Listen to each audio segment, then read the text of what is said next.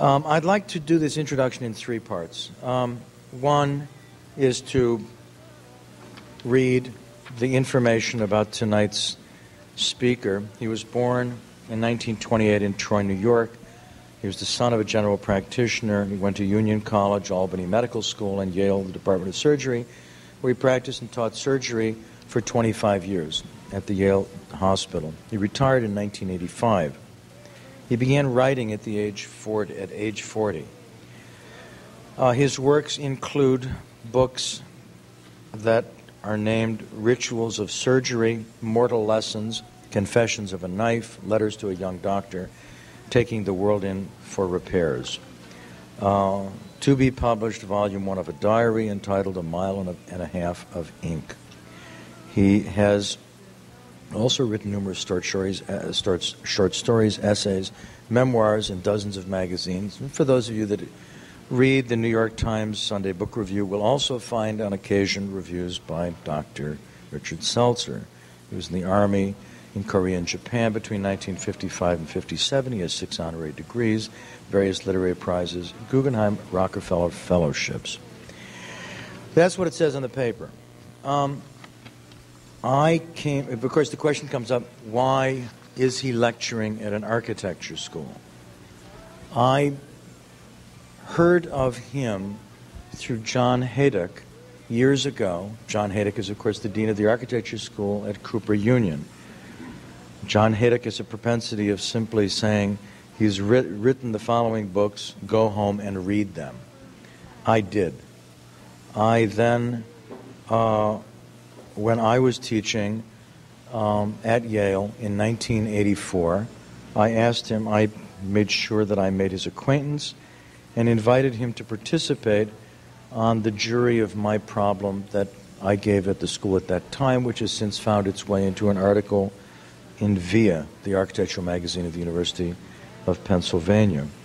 He is also in the process of preparing an article for Perspective, the Yale Architecture magazine. In other words, he has become a kind of architectural cult figure.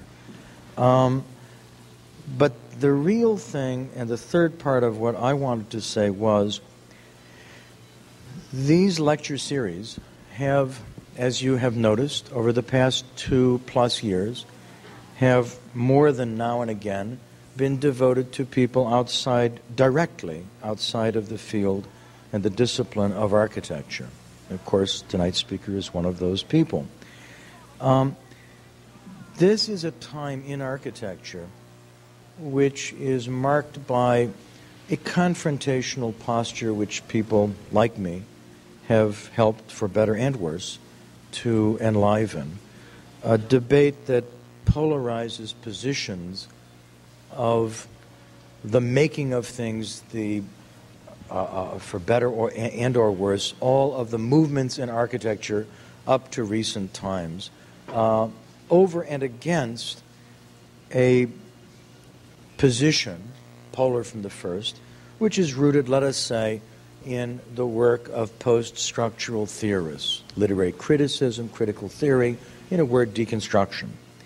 Now, the first attitude does not allow for the second, and the second doesn't allow for the first. There is, however, in a field such as medicine, something which can be called restorative. There is a restoration engaged and involved by people practicing medicine. One expects it. I would submit that that restorative quality will find its way at a point in time in architecture, and it is no coincidence that it gives me great pleasure to introduce Dr. Richard Selzer.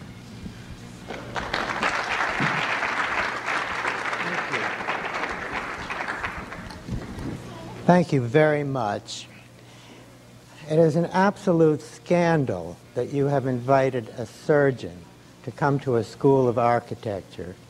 But I thank you anyway. I'm delighted to be here.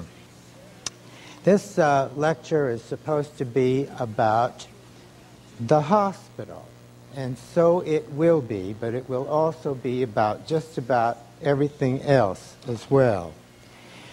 I'm going to begin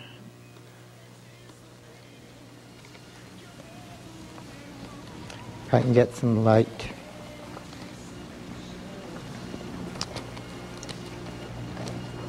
Sorry.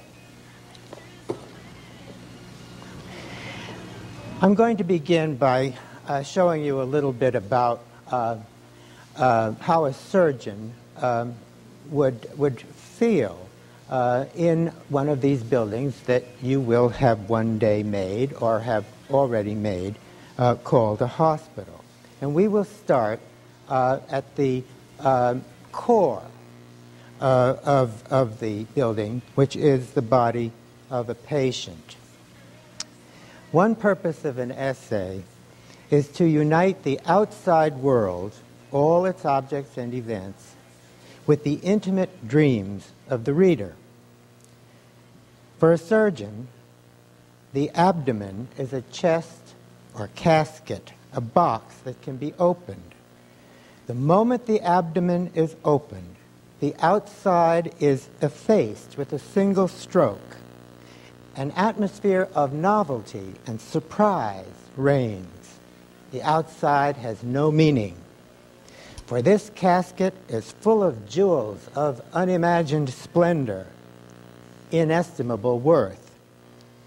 It is the writing surgeon's work to inventory this treasure, and more, to lead the reader into the interior so that he too can experience this mysterious place of his secret dreams.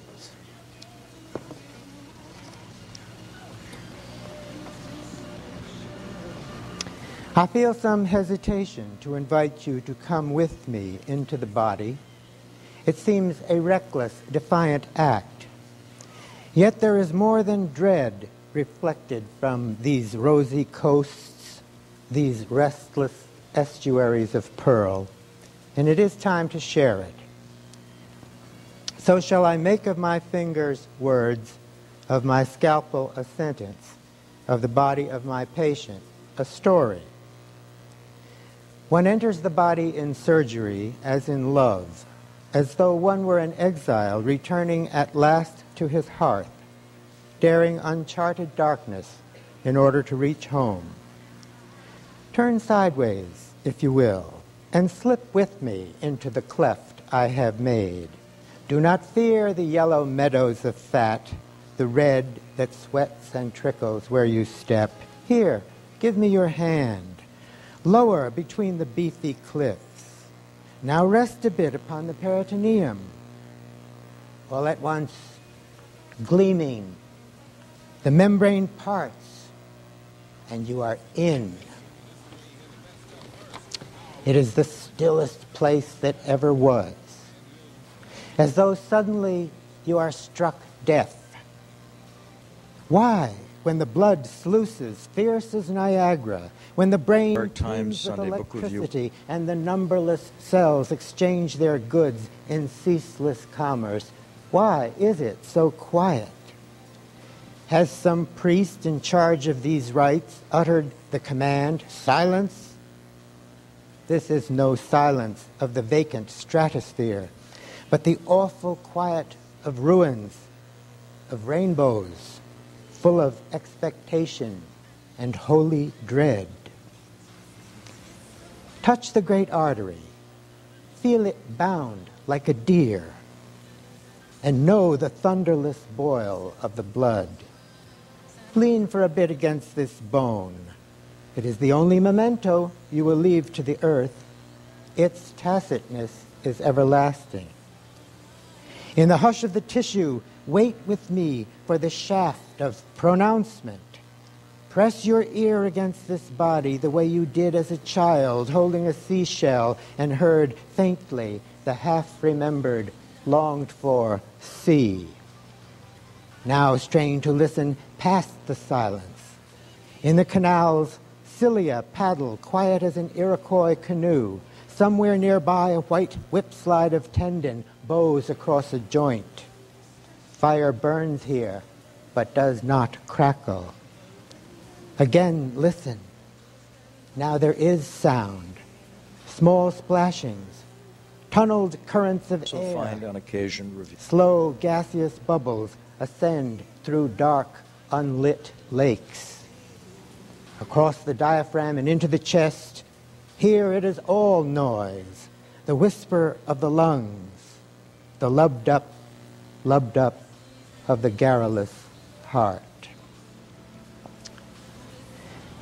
Once he has been led back out, and the abdomen has been closed, the reader will go on dreaming of that place, the things he saw inside, and with even greater power, because his imagination has been set in motion.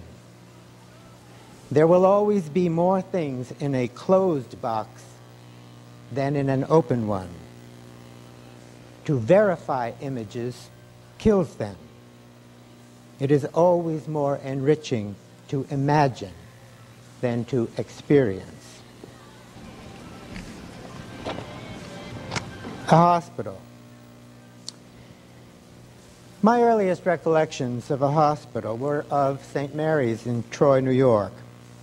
The year was 1932. My father, as you have heard, was a GP there during the Great Depression, the other depression. And the whole town was stone-sucking poor, as Lyndon Johnson might have put it. St. Mary's was a two-story red brick building built in the 1890s. It was situated halfway up the slope of a steep hill from which you could look down over the town to the Hudson River below. Ever since, I have always thought halfway up a hillside is just where a hospital belongs, rather than at the summit, where a castle or a temple might be placed. Having neither the opulence of a castle nor the otherworldly holiness of a temple, the hospital must be placed so as to be in touch with both the sacred and the profane. St. Mary's was a long rectangle with two pavilions or wings extending from either side. Since it was operated and staffed by an order of nuns called Sisters of Mercy, that building was winged in more ways than one. Now and then, Father would take me along when he went to make his rounds, and every single time I was enraptured.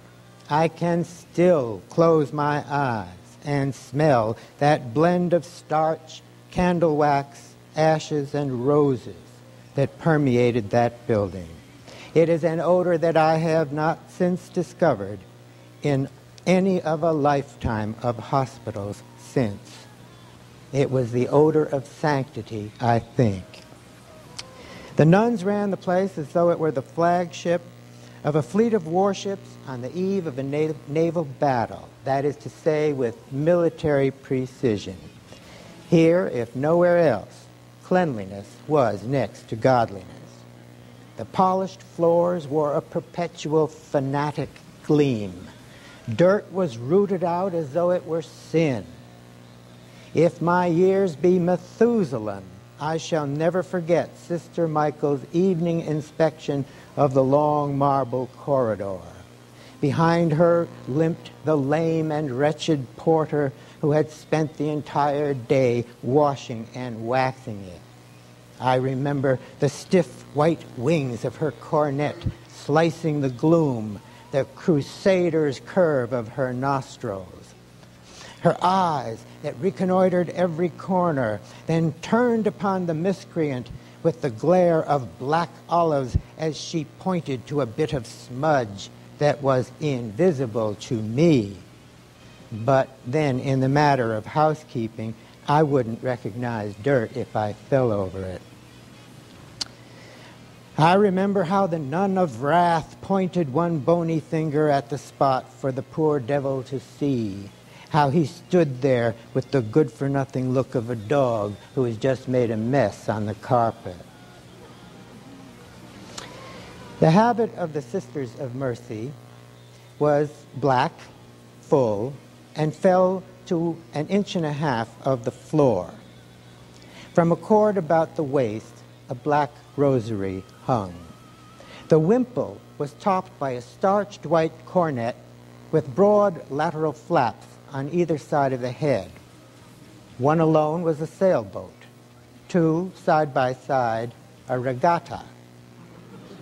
Three, a whole armada. These sisters did not walk, they skimmed, they hovered. Free of the drag of gravity by which the rest of us are rooted to the earth, they floated quickly and noiselessly, save for the soft Between 1955 click and of wooden rosary beads tossing among the folds of their habits. With each step, the black nose of a shoe would peek from beneath the hem, then dart back inside the voluminous, flaring recesses, as though each of them were sheltering a family of mice. More than once in the springtime, I sat in the many-windowed solarium that was filled with vases of lilacs or peonies and gazed down the long hall in full expectation that the very next person I would see coming toward me would be the Virgin Mary herself, to whom I would, oh yes I would, hold out my own wounded heart. Now and then I was permitted to go on the wards with Father, where I was made to sit at Sister's desk, given drawing paper and crayons, and told to make a picture while Sister and Father went from bed to bed. There was no such thing as a private room, but the beds were lined up along the walls. In time of need, a movable curtain screen could be placed so as to conceal the newly dead, or afford at least the implication of privacy, if not real privacy itself. The people of St. Mary's knew that dignity was more important than privacy. Privacy can be dispensed with without shame. Nobody can take away your dignity. To this day, I am of the opinion that private rooms in a hospital are a wrong-headed idea. Once encaged in a private room, the patient is out of sight as well as alone. This cannot be as safe or as functional as a great ward with 15 beds lined up on either side, over which one sharp-eyed nurse could keep constant surveillance. To say nothing of the lovely sharing of misery that prevails in a ward, the hustle-bustle that is the antidote to the boredom of the bedridden. What architects and doctors have lost sight of is the pleasure the sick take in just plain gossiping. It is on a ward, not in a private room, where the craving for gossip is likely to be satisfied. Besides, unless the gift of prophecy has deserted me, a ward is not 1 inch farther from heaven than a private room. When the time comes for me to be put in a hospital, let it be in a ward where my sighs and groans can mingle with the sighs and groans of my fellow human beings in the consolation of fraternity. 35 years later, my own children were to find themselves similarly ensconced at a nurse's station, waiting for me to hurry up and finish making rounds so they could show me the pictures they had drawn. As severe as Sister Michael was with that porter, just so kindly did she move among the sick. Mercy, just before leaving the world of medicine forever, lingered a while among those sisters. How different from those nuns were the doctors who stepped importantly among the puddles of patients, especially the surgeons, who were quite convinced that having left the ward, their disembodied radiance lingered on.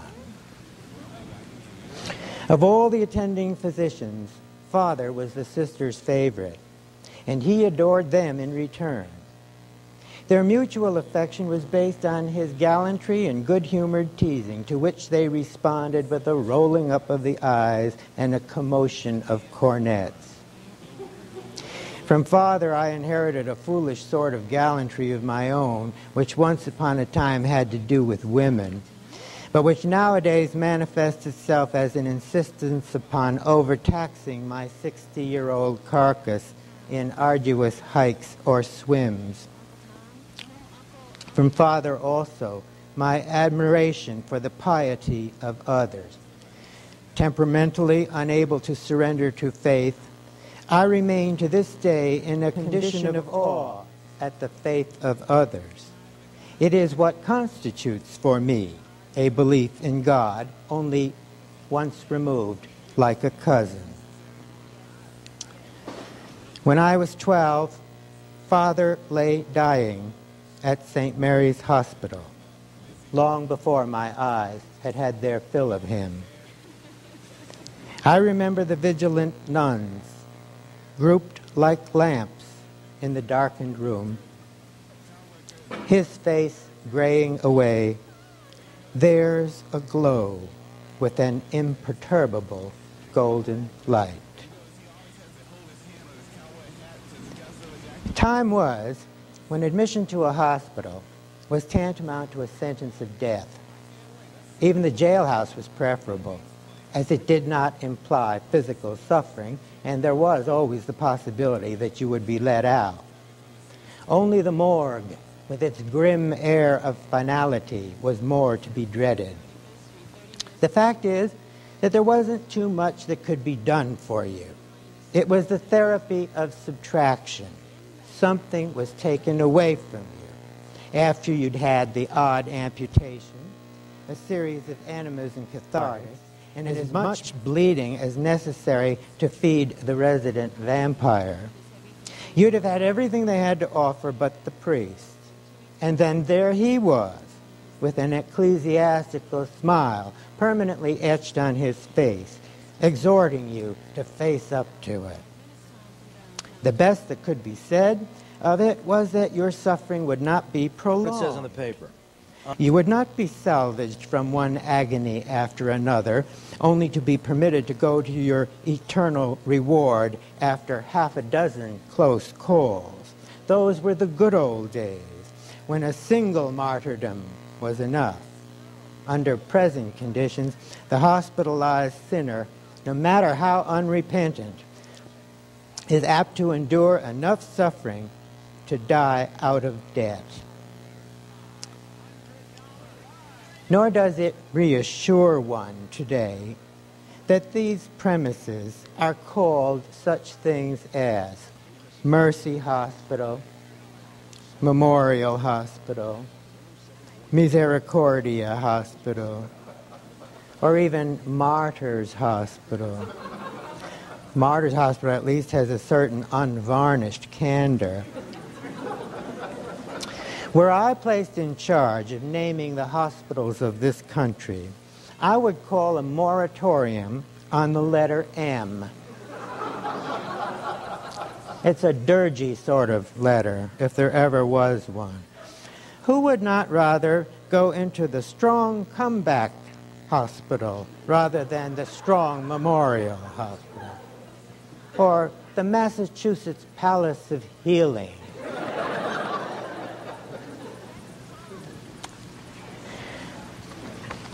I want to now read you a little piece about a room in a hospital.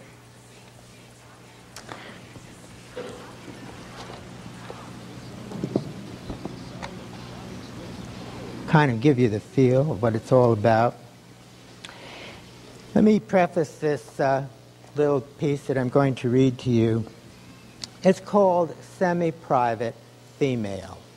That's a category of accommodation at the hospital, which means it is not a private room. It's for women, and usually from 4 to 6 women rather than 15 or 20 occupy. So it's called semi-private, female.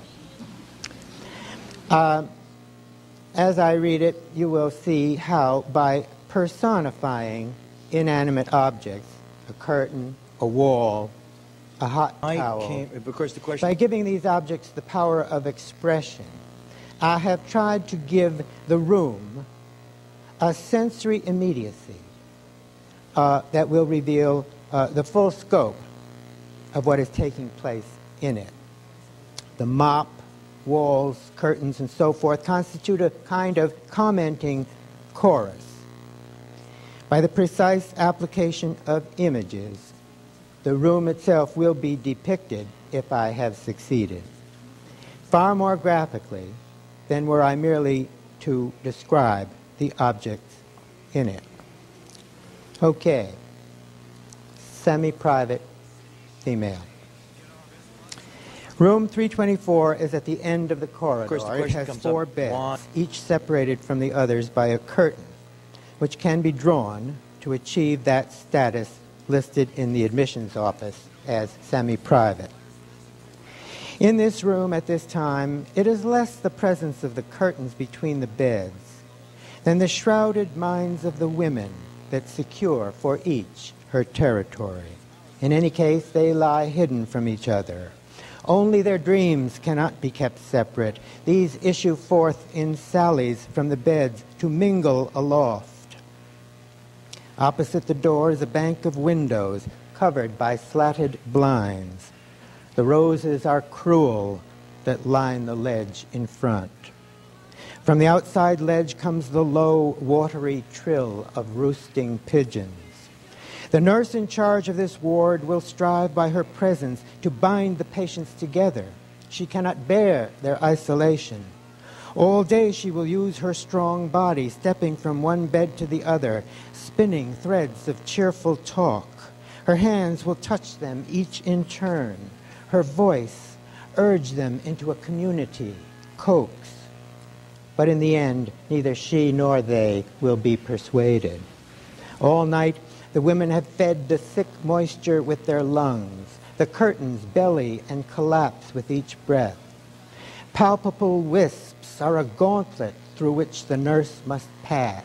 She sets her bowed head against the air and barges in, then goes quickly to raise the blinds. The windows are flung open, discharging the pigeons and bringing into focus the litter of the night. This nurse depends upon the magic of air and sunlight. For a long moment she stands in the center of the room and sighs for her task. Somehow she must scour it clean, make of the dark, infectious squalor a neat thatched cottage. But even then she knows that in spite of everything, it would remain a stumpy hovel. She could hope only for the simple dignity of shiny floors and plumped pillows. The hush of the night is still present, made even more hushed by the noises that come from the beds, as though small deer are stamping among dry leaves. It cannot be done, the nurse thinks, although God knows she has hummed hymns often enough as she mopped and swabbed and polished. Precisely because she has tended and pitied, the desolation is hers as well. Soon she is joined by another woman, a nurse's aide. They smile and draw resolve from each other's bosoms and arms. The nurse's aide steps to one bedside and gently shakes a vanished shoulder. "Wake up, dear," she calls into the heap of cinders and other hard particulars. "Time to get up. How do you feel today?" A purse string is tugged, and a dusty mouth that had hung open all night is slowly gathered in. "How do you feel this morning?" The woman in the bed stirs. A pair of gulls is pulling at the carcass of sleep. At last she speaks. "How do I feel?" "Dead. And it ain't half bad. So go away and let me be. We'll have a nice bath. Don't you want a bath?" And the two nurses begin with pans of water. Together they soap armpits and legs, taking some pleasure themselves in the warm lather, then wiping dry with towels. No crease so hidden, no bag of skin so empty that they will not bathe and powder and cream. They turn the woman from side to side to extricate wet yellow sheets and lay new, resentful ones, pulling them tight. Old dry hair that at any given cough might be dislodged from her head is brushed and braided. All the while the hungry bed curtain reaches for the backs of the nurses, mad for attention. The nurses move quickly now, emptying pans, bringing fresh water, crooning. Their uniforms stir up the smells of alcohol, tincture of benzoin, oil of cloves, sincerer smells than the cajolery of the flowers on the ledge. At last, creamed and oiled with rich vowels, the woman settles back in the bed, sighs, and takes root. "Give us a chance, ladies," they call out to the other drawn curtains. "You'll get yours soon enough." But now the doctor has arrived. It is like a rock falling into moist earth.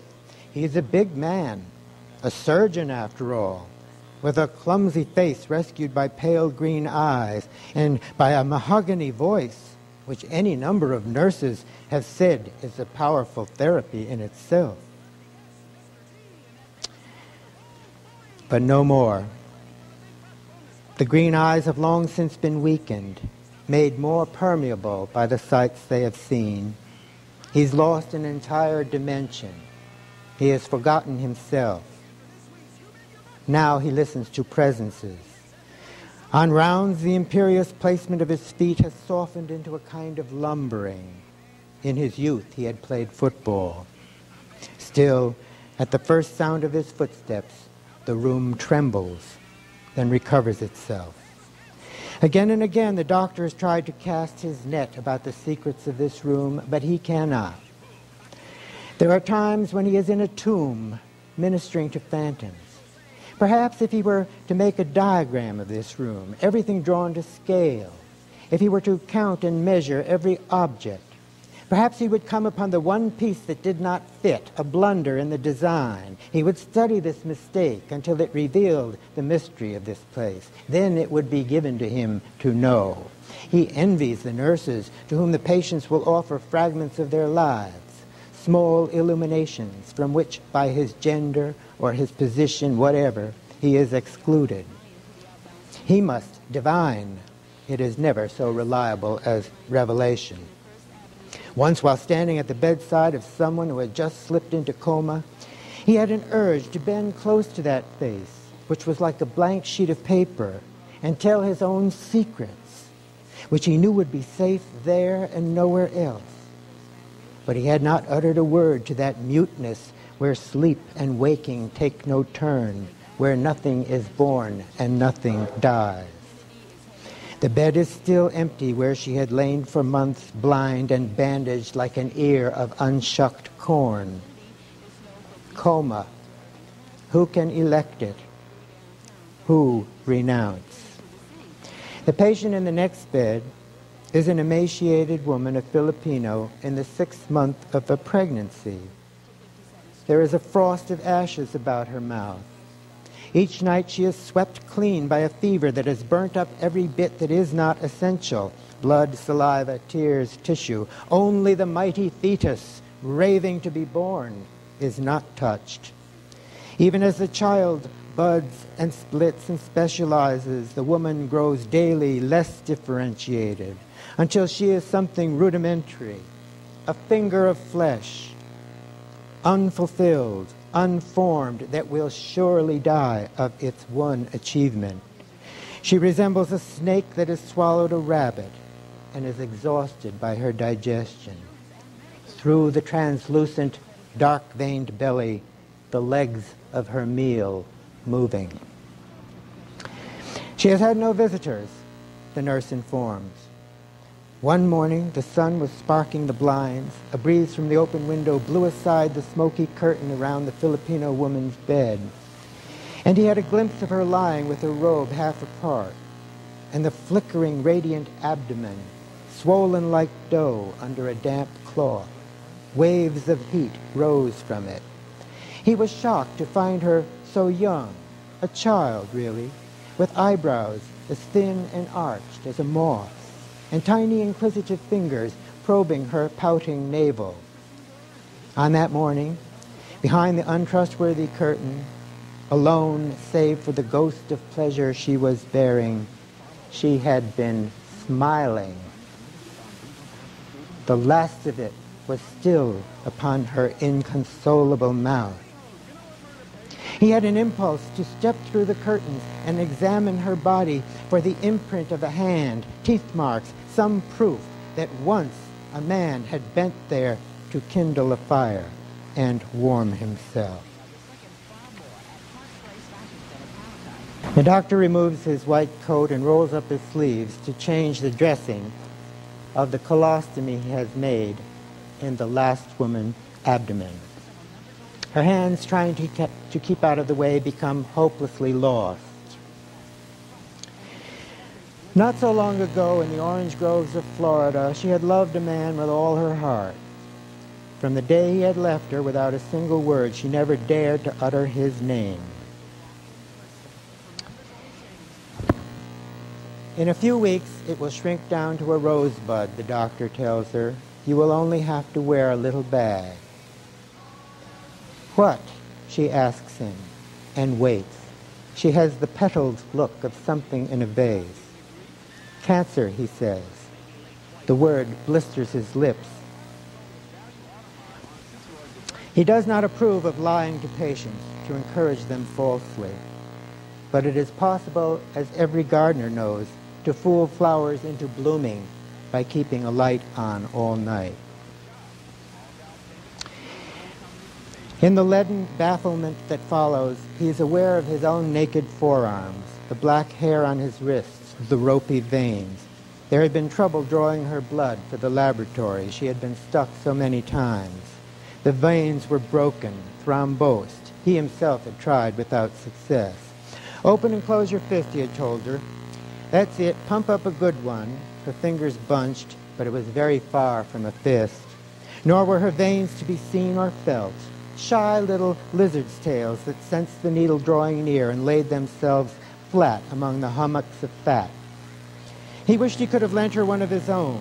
It was as close as he had ever dared come to taking upon himself the pain of someone else. At last the woman's lips part and the tip of her tongue surfaces. Her mouth is crammed with words that she does not know how to speak. What is the cause of it? Why did it happen? It is one of those things, he tells her. Mistakes like copper bands tighten around the doctor's temples.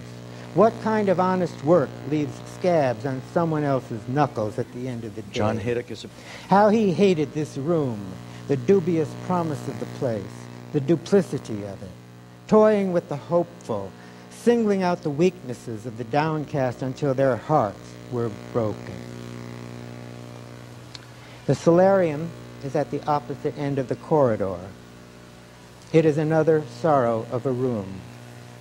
Here the doctor watches as a man wearing a brow of thorns waters the artificial plants with real tears. He is that woman's husband. His name is Tom. From then on, the woman never stops. To and fro, her flesh swims in quarter circles, paddling for all she is worth to reach a shore, but sinking deeper and deeper. Now and then she will rise to the surface, take a few swallows of air, squawk, then down again to whatever murk. On her last day, at that red hour of evening, when grace, if it will come at all, is most likely to make an appearance, the doctor returns to her bedside. The thorned man, Tom, is there, holding the curtains away with his broad back to keep them from reaching for whatever is left still quivering upon the bed. A pot of yellow tulips sits on the nightstand and voices assurance that nothing bad is taking place. All at once, the woman pauses in her work, turns her head as though to listen. A breach of clarity opens, and with it, immense pain. Her eyes are crystals of it. Eddie! Eddie, she cries out. For God's sake, Eddie! But the husband's name is Tom. Shh, shh, he says. I'm here. Eddie, oh, love! She calls out again. She is running wildly through streets of confusion, thinking to tag a footstep, making a last run for it. Yes, says the man simply, it's all right. I've come. I'm here, and takes her hand, but the hand will not be deceived, and flicks away an imaginary insect, so that the man Tom knows that she has kept a secret. He wrenches his gaze to a distant place somewhere above the bed, looking after something slippery that he had once held but that had suddenly spurted from his hands. A young boy, too, leans against the curtains. Dazzled, that boy cannot pry his gaze from his mother's face, nor ever would he be rid of it. Years later, in those deep breaths, one after the other, rolling in, rolling out like the sea, in the deepest of them, he would locate his own most painful memory. Much later, the doctor hurries up the steps to his house. He turns the key in the lock, opening the door only wide enough to let himself in. But it is no use. Like an unwanted, homeless dog, the room follows him into the house, demanding that he step into it and do something.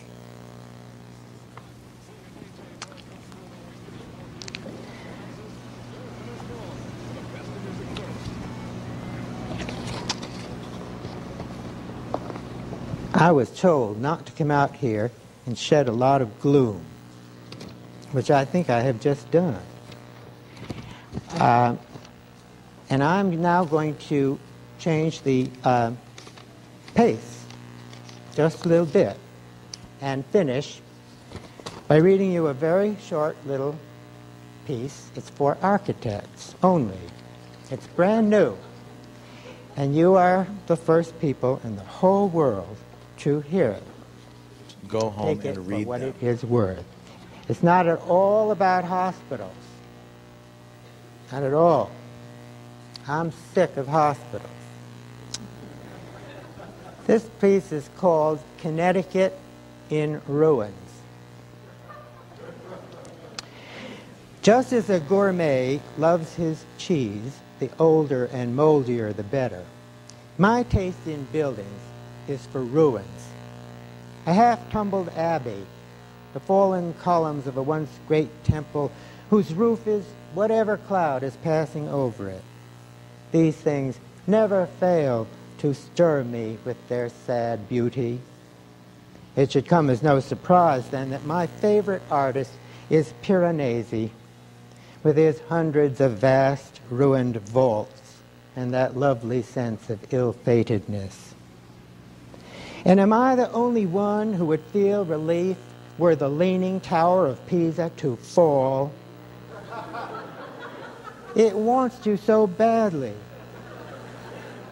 Let it go, I say, so that once it has been strewn upon the ground, we might step among the ancient crumble, our hearts full of pleasurable melancholy, rather than the suspense one now feels in the presence of such a freak.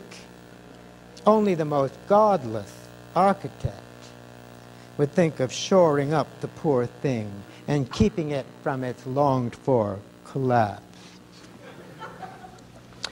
But in Connecticut, my state, there are no ruins before which a citizen might stand and meditate upon the passage of ancient glory.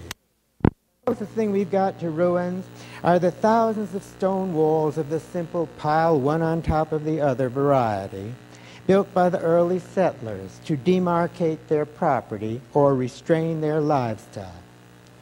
But each of these walls seems to me more a harsh sermon in stone than a bona fide ruin.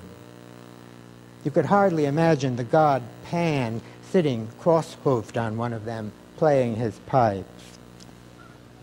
Having no precipices to speak of, like California, say, and no craggy mountains such as are owned by Wyoming, nor any wild torrents flinging themselves across our midsection, we are not, after all, Idaho, it behooves us to have some ruins to which the rest of the country might come and be as cheerfully mournful as it wishes. If for no other reason, the relatively great age of our statehood demands it. It is regrettable that this absence of ruins in Connecticut is unlikely to be corrected in the near future. The very minute an old building shows the least sign of falling into wrack, it is either razed and paved over for a parking lot, or worse, it is authentically restored down to the last doorknob and then put right back into the use for which it was originally created. What cheek! Just imagine checking in at the Temple of Asclepius to have your hernia repaired. Frankly, I think the architects are missing the boat. Were I to practice architecture in this newfangled state, I would specialize in building ruins to order. A broken triumphal arch, a lone marble pillar with nearby a pagan altar slab to suggest human sacrifice, or a dark frown of a tower with the very best echo, hollow, dismal, and so distinct as to be taken by the susceptible for a resident spirit giving answer. Right in the middle of Hartford, I would build a stone labyrinth with drawings of bulls on the walls. A mazy sprawl of corridors into which the more daring would venture, perhaps never to be seen again. And on the outskirts of Bridgeport, something barbaric, like Stonehenge. Surely there is a huge untapped market for that sort of thing. In addition to a resurgence of tourism, the state would be further benefited by the springing up of a whole new occupation, that of hermitry, as each ruin must, by definition, have its own hermit living in a shed nearby. Someone emaciated who looks well in goatskin and is good at glaring. And how amusing for the natives to watch busloads of Texans making off with the bits and pieces of rubble we have artfully strewn about, or earnestly taking rubbings of the graffiti we have only yesterday carved into the gatepost. From public ruination, I would branch out into the private sector and design for every homeowner a special garden. Situated at the rear of the house, this garden would be enclosed on 3 sides by high hedges, and on the 4th side by an equally high stone wall to be used specifically for whaling. Not only would this, too, be good for Connecticut, a whaling wall is what every family needs. I can think of nothing in the therapeutic armamentarium of medicine so beneficial as to press your forehead against a cool stone and just let go. Certainly the divorce and suicide rates would plummet. Perhaps even the entire field of psychiatry would become obsolete. I said that I would design, not build, these wailing walls, as I am of the firm opinion that the head of each household should build his own in order to foster the necessary intimacy between maker and construction. Still, in order to lay the proper emphasis and set the mood, I hereby offer 6 instructions on how to build a wailing wall. 1. At the outset, having prepared the mortar, stand for a moment beside the pile of stones you have collected. Pick up your tools one at a time, trowel, chisel, mallet, and invoke blessings upon them. 2. Be at ease. Remember that even before the first stone has been placed, the whole wall exists within you, waiting to grow out of your arms. Bricks, by the way, are impermissible. There is no element of fatal selection in the making of a brick wall. With bricks, it is just one damn brick after another. 3. Dwell upon the source of your stones. From where have they been gathered, these gray sadnesses that you intend shall lie with each other for the next 1,000 years? Have you taken them from the slope of a mountain, where they had been imprinted by 1,000,000 years of wind and rain? Do they come from the bed of a river and so have been carved by currents, shadowed by trout, and through countless winters lain brooding beneath ice? 4. Now begin. Pile stone upon stone. Apply mortar until what there is a wall with naked hollows of sorrow, and here and there a pocket of commiseration where in time moss and small ferns might cushion a penitent brow or soak up the tears of widow and exile alike. Each stone will have felt your animating breath Made sure that I made the grip of your hand. Offer up to this wall your strength and your exactitude. It must be made just so. 5. Notice that the higher the wall rises, the lighter the stones become, as the wall, eager for completion, welcomes each addition and shares in the labor. Lighter and lighter they will grow, more and more translucent, until the topmost stones are feathers that at any moment may group themselves into wings and fly up in celebration of what you have made. 6. Is it finished? The last stone raised and set? Now stand close. Lean your forehead against the wall. Wail and be consoled. People of Connecticut, let us build ruins and walls so that 1,000 years from now, Connecticut will be known as the state of ruin, the land of the Wailing Wall, where any stranger who wanders within our borders will pause and say with gloomy delight, Connecticut was. Thank you very much.